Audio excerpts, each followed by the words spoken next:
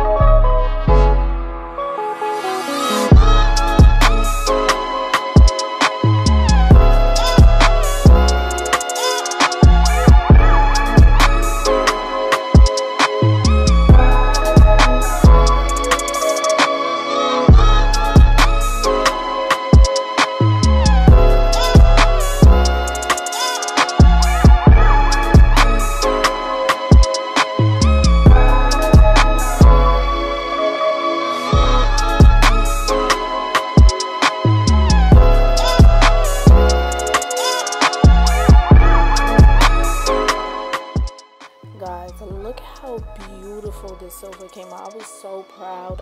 Oh my god, I was so proud of these results. Like, this is exactly how I wanted it. It's not too light, but it's not too dark. Like, it's literally the perfect silver. Now I'm gonna start to flat iron this hair and everything like that. I'm using a Remington flat iron, and I just want to mention too, this is very expensive. It's about $20 to $25, and you can pick it up from Target, Walmart, you know, things like that.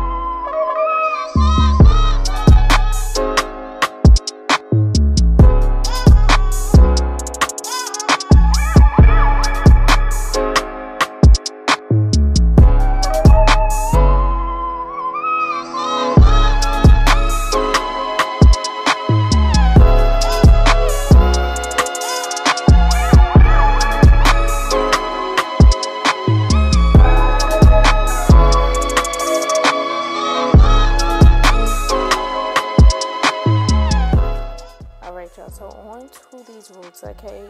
Everybody knows that your part can make or break your wig or your install, whatever. If you mess up a part, it will literally make your wig look like a freaking synthetic costume wig, I promise you. So I always make sure I go into my part and make sure I tweeze it to my liking and everything like that. I would say it's necessary. Some people don't feel like it's necessary. I definitely do. Now right here, what I'm doing is, you know, sometimes you dye your roots or you're dyeing your hair color, but you don't want to get too close to the roots because you don't want to get the color on the lace, you know, like you don't want to stain it or anything like that. Here's some solutions. You can either use a regular dyeing brush and use black dye or whatever color that you're using. You can use a mascara wand, like one of the disposable ones, or you can use an actual mascara, which is what I did because I ain't have time for none of that other stuff. And you just could take it and literally precisely apply it to that white spot. You see how quick that just cleaned it up? It did turn my roots a little bit more darker, but it doesn't matter. My roots was already dark in the first place. Sorry if my voice is like slurring a little bit. It's like 4 in the morning. I'm so tired, but let me just get this up for y'all. Then I'm going to take an eyeshadow that is my skin tone, and I'm just going to define my part a little bit, just because obviously my scalp is not white, so I want it to melt and look super, super natural. So this was like literally very important for this install.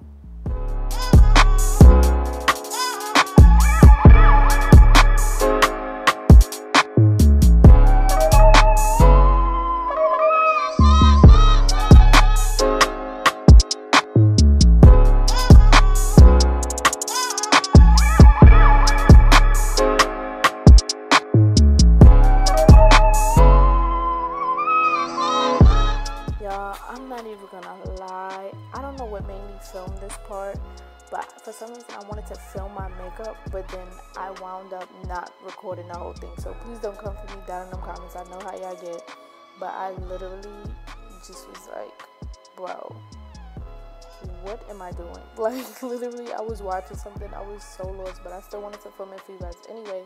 Also, I just feel like I've been owed y'all a makeup tutorial, so any tutorial that I do beforehand that's like kind of a makeup tutorial, I just literally BS it and just whatever, because I want to give y'all a fire, very informative makeup tutorial and then go from there. So if I look a little lost or I'm a little sloppy, whatever, just let me rock, okay? I just wanted to do this so I could show y'all a little sneak peek.